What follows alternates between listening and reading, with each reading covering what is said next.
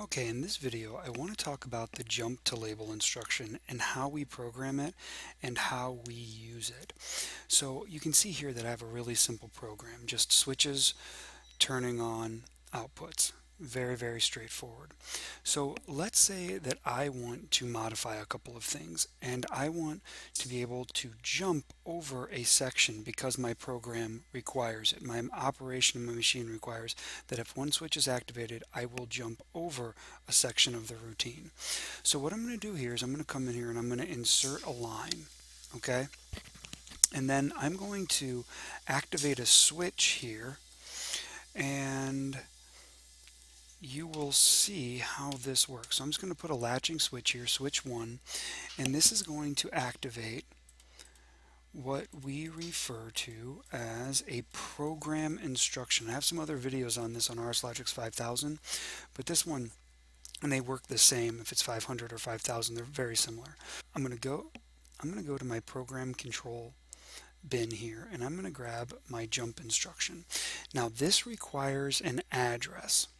So I'm going to come here and you actually address this with a Q:0. Okay? And you'll notice that it jumps to Q2 here. I'm just going to call this jump 1. And I'm going to enter this here, and this Q2 relates over to your status file, and it's just a memory location for you to know that it's happening. So let's say I want to jump over these two rungs here to 4. So what I want to do is come over to my label instruction and drag that down, and this needs to be the first instruction on the line that you want it to jump to. So it will jump from here, it will skip rung 2 and 3, and it will go to 4. So 5 and 6 will operate. Alright, now this requires the same address here. Alright, so you can just click and drag that down like I showed you, and this Q instruction is now ready to go. Okay, so let's go ahead and download and see how this works.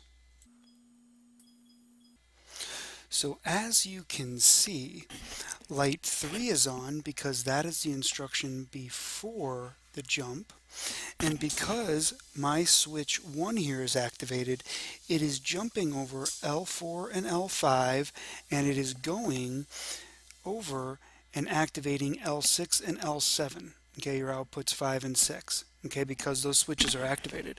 And you can see I can activate these and they run normally. Okay? But if I activate these, absolutely nothing happens because that routine is being jumped over. The inputs are still activating, but it's jumping over the outputs. Now, if I deactivate this, you can see now that jump is not activated and everything works. So I come over here, I activate this. Now my jump is activated. These are still on, but look, I can't control them. So what happens with the jump to label is that whatever the last state the output was on, it will stay on because the scan is no longer reading those. It is jumping over those. And this jump can be 2 or 3 lines like demonstrated here, or it can be hundreds of lines. So I come over here, I will deactivate the jump. I can turn one off, turn them all off as is, activate this. Now those switches are within that jump routine are no longer activated. Alright, so next what I want to show you is how you can actually have multiple jumps. So for this, what I'm going to do, I'm going to zoom out just a little bit.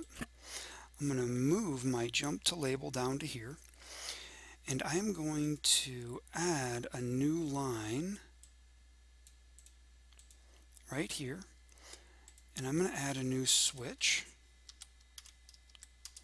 This will be switch 2, and this will go to another jump routine. Alright, I'm sorry, this will go to another jump command, and I will identify this also as Q20. Okay, so now whichever one of these is activated, it will jump to this label. So If this switch is activated, it will jump over 2, 3, 4, and 5. If this switch is not activated, but switch 2 is activated, it will scan everything. It will allow L4 to be controlled, but 4, 5 will be skipped over. So you can have two different jumps. Okay, I never recommend having more than one label command in here going to the same jump because things can get very, very confusing. And you also never want to jump backwards into a label. That can cause your watchdog timer to shut the system down. So let's go ahead, I'll download this and let's see how it runs. So right now, neither of the jumps are activated. Switch 1 and switch 2 are not activating. So all of my inputs and outputs are controlled. If I activate switch 1, L3 still works, L4 is turned off, L5 is turned off, L6 is, well, it's not turned off, it's just not being scanned, but L7 is okay because this is the line where the label is, the label instruction is the first one there. Okay, so you can see I have no control over these three here in the middle. Now, I deactivate it, everything runs as if those jumps did not exist. If I activate my switch 2, L3 works, L4 works, L5 and L6 do not work now. But L7 still does. So not 6, not 5, 4 does, 3 does. Now, you'll notice that switch 2 is activated, so that second jump instruction is. But if I activate, turn a couple of these off, if I activate switch 1, it doesn't matter now. Okay? So, you can see that this, because this switch 2 controlling the jump is being jumped over, it's not being read. So the first one in the logical path for the is the one that it will follow. Okay, it will skip over switch 2 and never even read it.